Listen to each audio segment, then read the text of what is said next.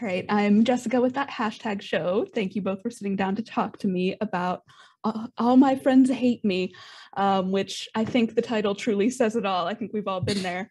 Um, this is a movie about basically social anxiety. And some of us feel that more than others, but I think everybody's experienced it at a time or two. So was this movie inspired by any specific moments of anxiety in your lives, or just like a general feeling that we've all had? Plenty of moments is the short answer. But no, we there was a specific wedding that I went to. About 5 or 6 years ago, and it was friends from uni, similar to the film, and I sort of slightly drifted apart from them, and then was a bit surprised to get the invitation, and then I stupidly went out the night before, and just throughout the day became increasingly paranoid that I'd been invited as a joke, and like that the kind of groom was going to make a big joke at the during the speeches about how it was so dumb that I thought that I would actually genuinely have been invited. And Tom and I would talk about this, and Tom pointed out to me that I was a deeply narcissistic person for thinking this on someone else's wedding, but it also felt like a fun setup, for a kind of a dark comedy where you could just have this horror film set in someone's head, and to kind of watch one guy's demise.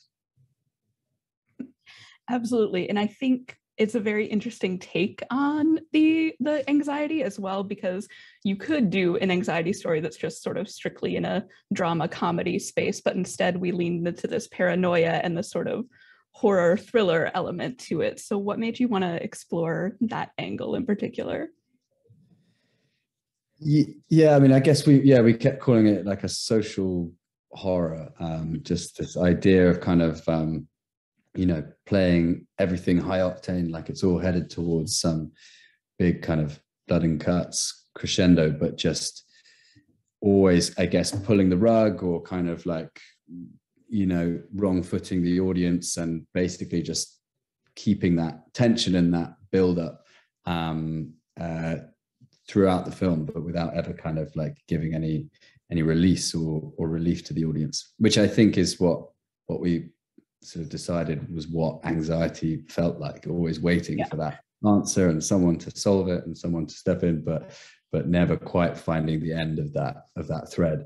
So that was this starting point that we had, and I guess it made for a really fun and easy first 90% of the film to write. It all came out like really easily, and flowed nicely. But then when it came to tying everything up at the end, we went through a lot of different endings and a lot of different kind of concepts of how we were going to leave the audience feeling. And then in the end, as like opted for something that hopefully just kind of double downs on the intensity and the anxiety, and leaves people just feeling as uncomfortable as before. For sure. It's interesting that you say that this was mostly like very easy to write, because when I was thinking about this movie, I thought, anxiety is such a specific internal feeling, and by definition, one that isn't super rational. And so I thought it would be more challenging to sort of turn that somebody else's individual anxieties into like an anxiety that we can all feel. But that wasn't super challenging for you. That came pretty easy. Well, I think that Andy did a great job of with the sort of cinematography of making it feel like it's all in one character's head. I think there's a lot of like shot choices that, as an audience, you feel like it's sort of his perspective that you're kind of trapped in. You don't ever see other characters, talking away from Pete. So in that sense, it just sort of like a technique like that helped give a feeling of a very personal sort of internal experience. Absolutely. And you did mention some alternate endings. Am I allowed to ask what some alternate endings might have been? Well, yeah, I mean, there's a lot of them. I think we realized there was a few narratives going on in Pete's head.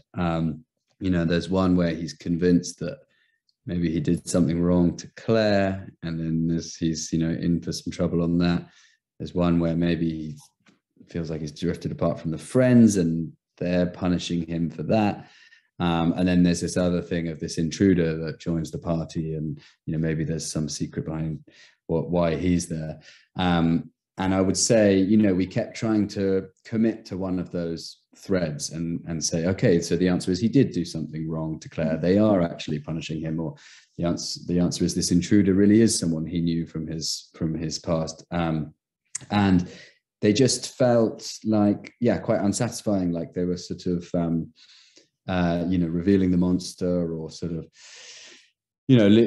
turning the film into a kind of tacky murder mystery type thing, when we felt like we had tapped into something a little bit more substantial than that, which is just this feeling that we all share. So then it just became, clearer and clearer that the way to end it was to keep all those threads running in Pete's head and leave you with the sense that he's never going to find respite, and he's always going to be like tying the threads together and sort of living in that hellish experience.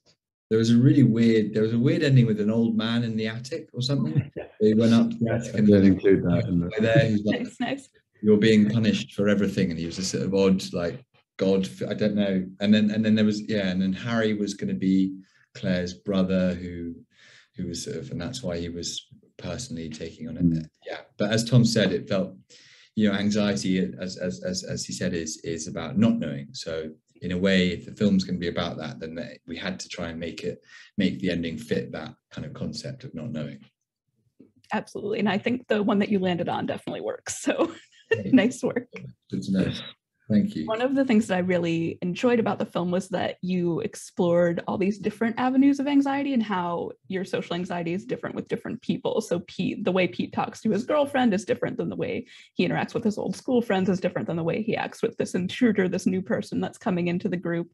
And I thought it was really interesting to explore how that manifests differently. Were there any different relationship dynamics or sort of forms of anxiety you would have liked to explore that you didn't get to put into this film? Maybe there had been some like parents in it. I think that there were a couple of drafts where George's dad came and is another sort of way in which Pete humiliates himself, trying to sort of their interactions.